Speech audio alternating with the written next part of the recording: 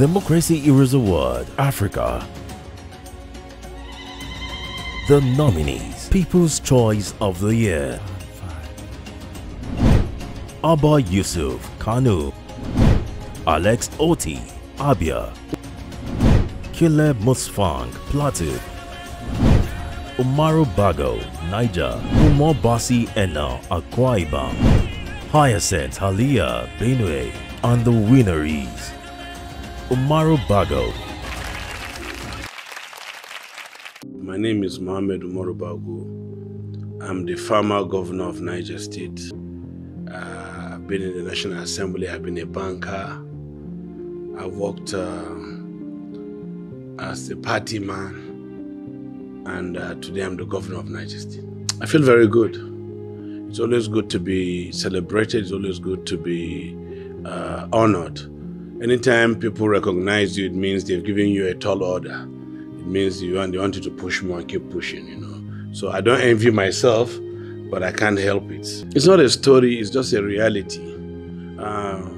Nigeria is blessed with a lot of resources.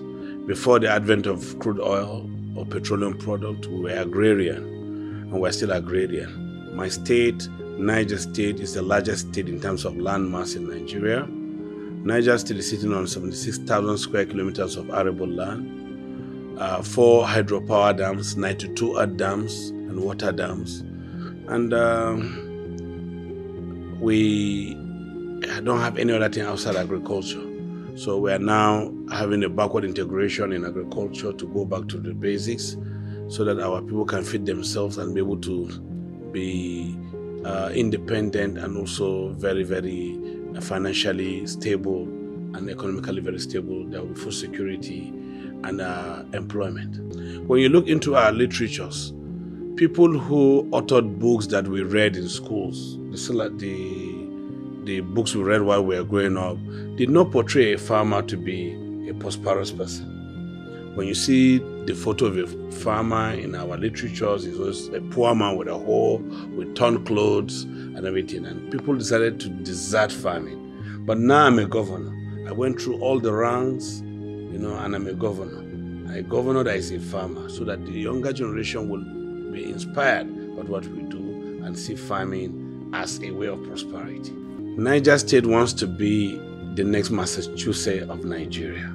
It means it wants to be the Boston where all the Harvard and the MIT are all stationed. Now we have institutions of learning that we want to upgrade that are state-owned into the university statuses.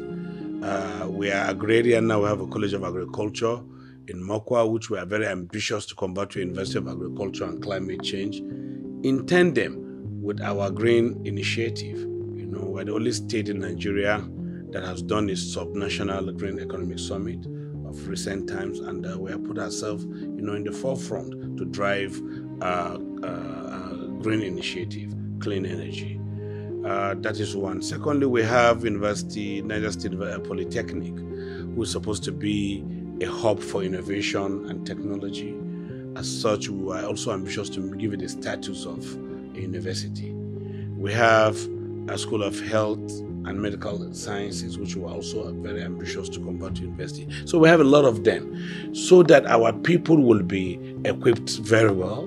We have to give agriculture the respect it deserves. Niger State has just made procurement of some new technology and machineries in agriculture. We have provided ourselves as a pilot state. We want people to see prosperity in agriculture. We're creating about 100 farm estates, over 1 million hectares of land, where we provide accommodation, hospitality, and all the necessary services for people. We want to create employment where people would be independent, people will be self-sufficient, you know. And agriculture is not just about cropping. A lot of people reduce agriculture to just cropping. Cropping is just one arm of agriculture. Animal husbandry, aquaculture, all these are, you know, agricultural initiatives. And it has a long value chain, you know, from production to processing and also to even for consumption. You know, this is a long value chain. So we are encouraging or calling on the youth, to persevere with the challenges of time and also look at the way out of this crisis by taking agriculture as a way out of this crisis. Economically, the globally, there's a recession. And Nigeria is not an exemption to that, but there are tough policies of this government that have come in place, especially removal of subsidy. But this is necessary for transition into the next generation Z. So my advice to everybody here is that come and join us and let us be agraria that we are. Thank you.